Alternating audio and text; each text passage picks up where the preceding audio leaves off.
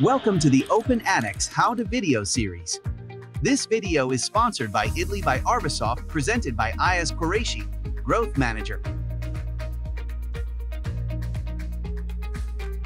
LTI, which stands for Learning Tools Interoperability, is an excellent way to extend the usability of your Open edX platform by embedding third-party content like problems, interactive content, live synchronous meetings, and more as a component inside of Open edX Studio.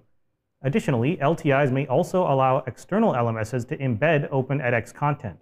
Popular LTIs include Zoom and Turnitin.com. For the purpose of this video, these instructions will focus on leveraging LTIs as a component in Open edX Studio.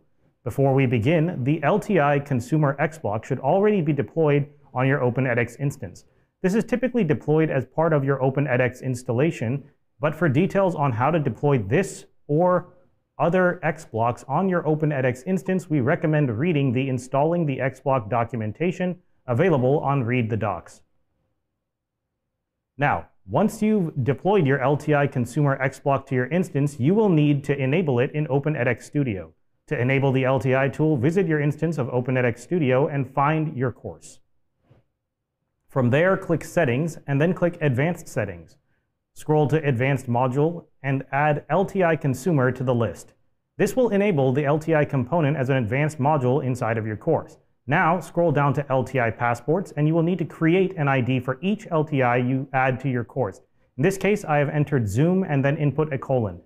Now, to enable the Zoom LTI, you must install the LTI or LTI Pro application from the Zoom App Marketplace, and you will need your LTI key and secret values, which are found in your LTI application.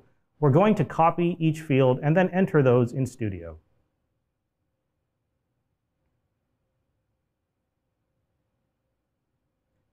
Back in Open edX Studio, we're going to paste the values and separate them by a colon, and then when we're ready, we're going to click Save.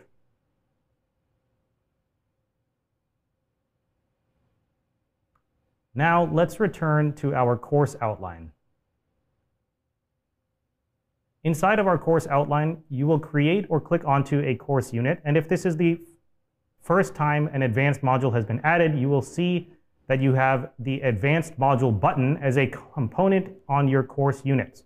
Once you click Advanced Modules, click LTI Consumer. This adds an empty LTI component for you to configure, and you will click the Edit button. Here you can configure your settings for the LTI component. You can optionally add a display name for this particular component.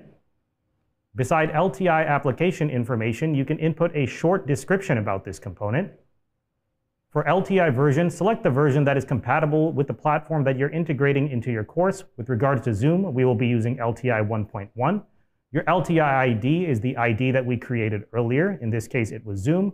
Your LTI URL can be found in your third-party application, and you can optionally add in custom parameters. These are key value pairs specific to the third-party platform that you are integrating via LTI. For Zoom, we need to add the instructor email, which is the email address associated with the Zoom account that has the LTI app. LTI Launch Target allows you to set the default window for your LTI component.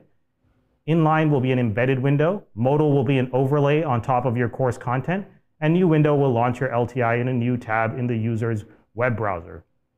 Button text allows you to configure the buttons shown on the LTI, and depending on your launch target, you can also configure the inline height, which is the height of the embedded window, or the modal height and width for the overlaid modal window. The next few fields are optional for Zoom. Enabled scored option if the third-party LTI application passes scoring information into Open edX. Wait allows you to configure the number of points possible for this component and should only be used if scored was set to true. Hide external tool determines whether the LTI component displays the remote LTI tool on the course page for learners to interact with. And finally, you can choose to send optional extra parameters. Set that to true to pass over extra credentials that are defined by your third-party application. Once you've made your configurations, you'll click Save, and you can edit these parameters again as needed. Congratulations, you have enabled an LTI component inside of your course. Before publishing your unit, you can also quickly use the Studio view of the problem or the LMS to view and edit the LTI component, or you can click Preview or Publish it and view live to get a look at the LTI component as a learner.